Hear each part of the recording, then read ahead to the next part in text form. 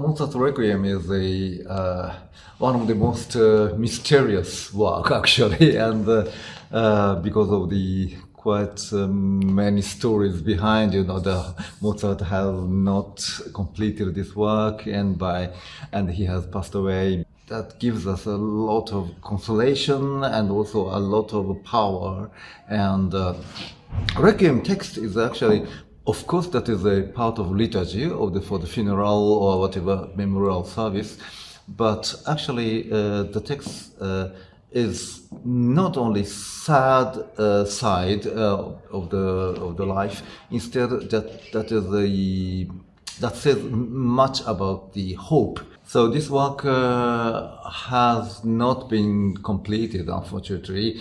So that I decided to ask my son, Masato. He is a composer and a conductor as well, and to complete this work with a lot of respect of the Zismaya, but still there are some elements which we can use from the Eibler's version, which were more excited, more interesting than Zismaya. We know that the Mozart has left a small sketch of the beginning of the fuga after the Lacrimosa, which was not completed by Zismaya, and so I thought, and we thought that it was a little too pity, to ignore that element. So that's I asked Masato to complete that fuga, and there are plenty of many people who have completed this fuga. The Masato version of this fuga is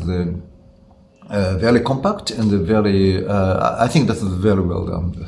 So that's why I'm very happy to do this version.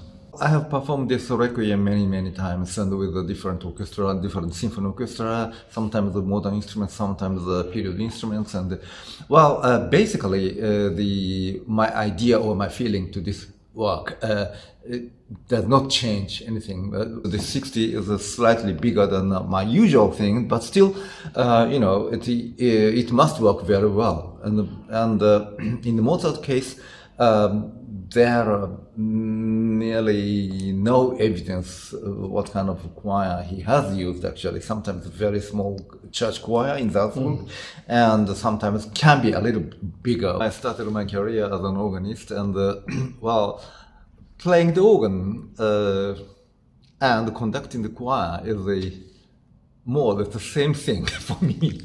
Well, not same, but very similar. Because when you play some fuga, for example, on the organ, some theme comes from tenor and soprano and bass and the alto and something like that. This kind of this polyphonical structure is exactly the same as the choir. I agree with you, because organ, if you have a fuga, it's very vocal. Yes. Requiem de Mozart no es una obra nueva para nosotros, es una obra de repertorio, obviamente, pero va a ser la primera vez que vamos a interpretar el Requiem de Mozart con un maestro que es uno de los máximos exponentes del Authentic Movement. La música es muy buena. Haydn, Takemitsu, Mozart, estamos hablando de la música de la mejor calidad, y estamos hablando, para mí, una de las mejores sinfonías de Haydn. Takemitsu también es una obra que conozco, me parece muy interesante.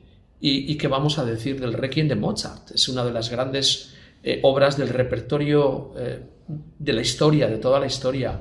Por tanto, yo creo que es un concierto para no perdérselo, y es una música para el público especializado, pero también para aquellas personas que nunca han estado en un concierto. Yo les invitaría a este programa porque lo van a disfrutar.